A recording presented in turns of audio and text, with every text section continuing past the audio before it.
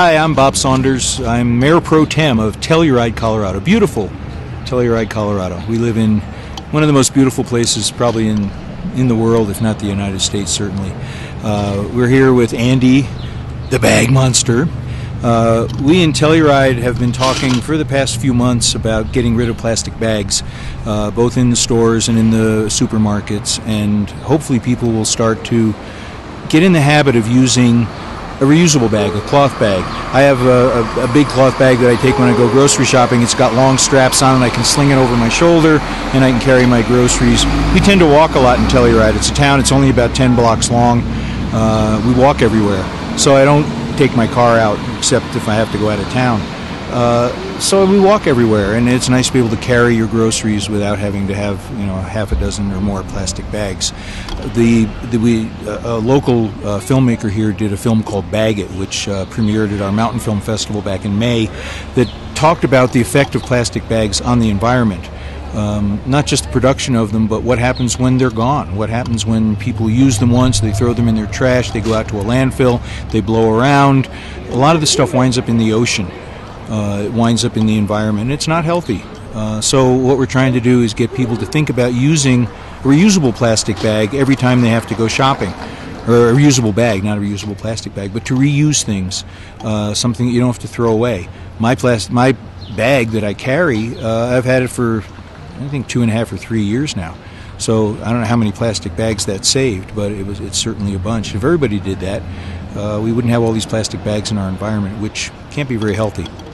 Around town, in all the parks, in pretty much every block, we have a dog poop bag dispenser, and we had plastic bags that were non-biodegradable, but now we have biodegradable plastic bags for dog poop. I know a lot of people that take the plastic bags from the market, use those to pick up dog poop, but that's a pretty big bag for a little bit of poop.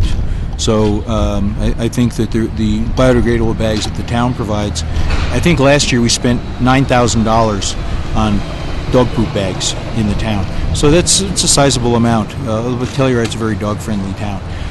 Anything we can do to reduce the amount, the volume, and the numbers of plastic bags that we put in the environment is going to be a benefit. The film Bag It looked at this big mass of plastic that's out in the ocean, and some of it's plastic bags. A lot of stuff that washes up. I mean, Hawaii's having problems with plastic washing ashore, whether it's plastic from milk bottles or water bottles. Certainly water bottles is something that we need to get rid of too. Anything plastic that gets thrown away. Everything we touch has plastic in it pretty much. Your cell phone, your car, everything we have has plastic. But most of that stuff we use for a long time. It's these one-use throwaway bags that are polluting the environment, and it's something we need to address. And here in Telluride, we're trying to do that. We have a little bit of kickback from some of the supermarkets and stuff because they want to know, what do we do if we don't give out plastic bags? But by and large, the community is very much in favor of this, and people come up to me on the street all the time and say, just ban them. We'll figure it out. Just ban them. So I think that's what we're going to do. We're looking at using paper bags as a replacement and putting a fee on those, so everybody doesn't just start using paper bags instead of plastic, because those come from trees, and even if they're recycled paper, it's still a process. It's still energy that has to be used to make those paper bags.